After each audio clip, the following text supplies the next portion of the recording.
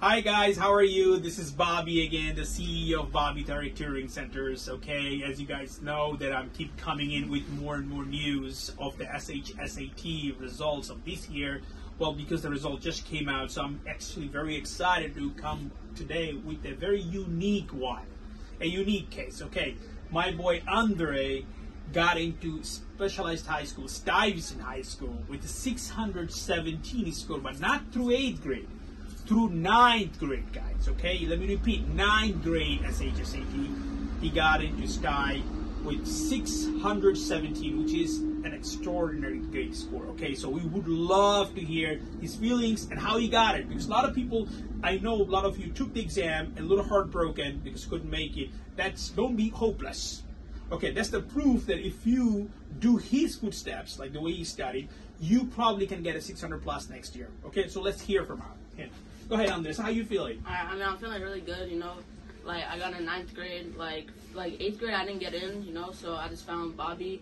Like, me and my mom, we were researching online, found Bobby, and then, you know, like, it just worked out. Great, great. So, how did you what was your study mode? How did you study? Where do you focus more right before the test? So, how long did you study? If you can give them a little overview. Yeah. So, like, I came here in, like, March, and I studied for them, like, I think it was, like, 8 months around.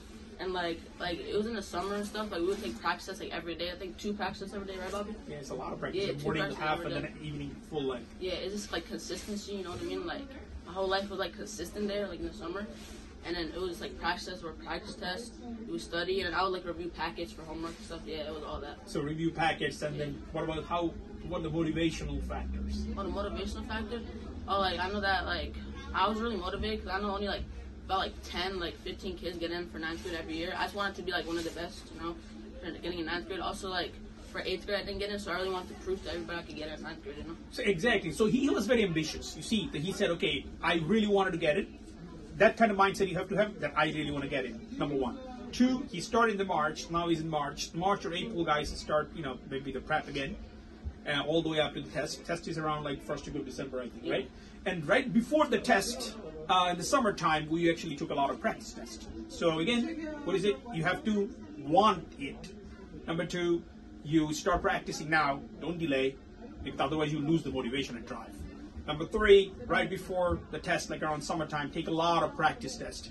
If you do that, and you have to have the right source, like a resource, like what usually come up in the 9th grade. So we happen to have a lot of resources, guys, with the Bobby-Tariq Tutoring Centers. So a lot of first years got it. Especially this is a great proof. Like 617 is not an easy score, all right? What is your future goal? My future goal? What college you want to go to? I want to go to like Ivy Leagues, like probably like Yale, like Harvard, you know, like all of those stuff. And like I'm gonna come back for SAT. You know? SAT, he's gonna come for SAT. His aim is to get into Ivy Leagues, like Harvard, Yale, schools like that. All right, guys, let's hope for the best for our student Andrej, so that he become a big person, a very useful first person to the world. All right, so bye bye. So we're gonna come back with more stuff.